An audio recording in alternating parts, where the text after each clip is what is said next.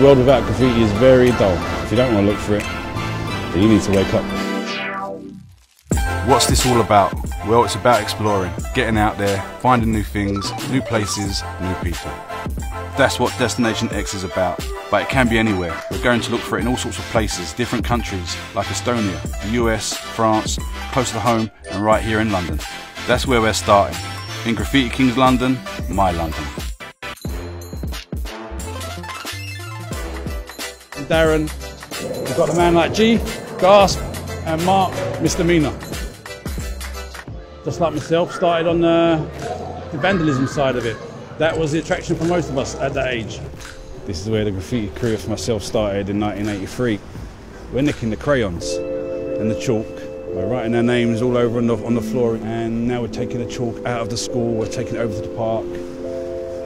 Croydon Church Street, outside what was the UK's first graffiti hip-hop store, selling spray paint to every vandal in London, until got unofficially closed down by the police.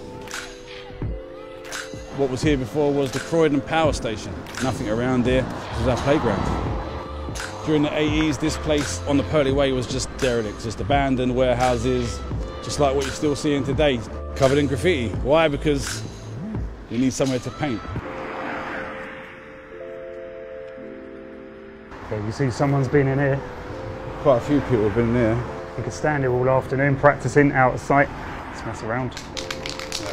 So here's what happened in around about what, say early 2000.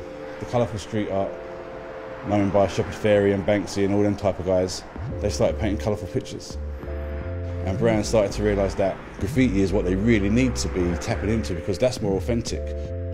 If it wasn't for guys vandalising trains and walls, popular culture as today wouldn't be like it is. It wouldn't be as colourful, it wouldn't be as vibrant as it is.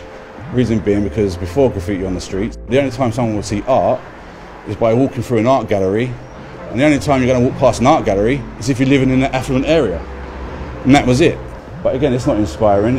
Young kids don't want that. The kids want to rebel and do something.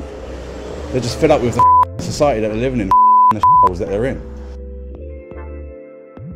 If there's any person out there that doesn't like the fact that graffiti is going mainstream, and you've got people going, oh, you can't do that, and everything in your life changes, but you don't want graffiti to change. Ain't going to happen. Everything changes. Got caught many a times being young, and luckily never got convicted.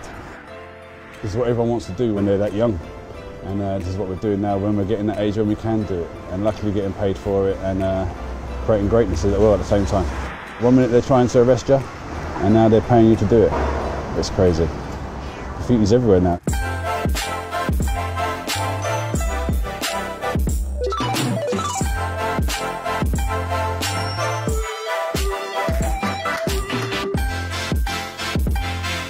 Now, 2019, most people are being influenced and by street artists. Hence why we're down here and everyone is painting a great piece of artwork rather than 3 o'clock in the morning looking over their shoulder on a train line.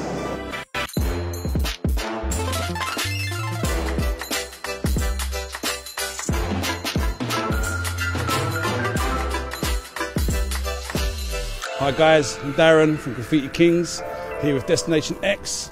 We're going to take you on a journey exploring the world.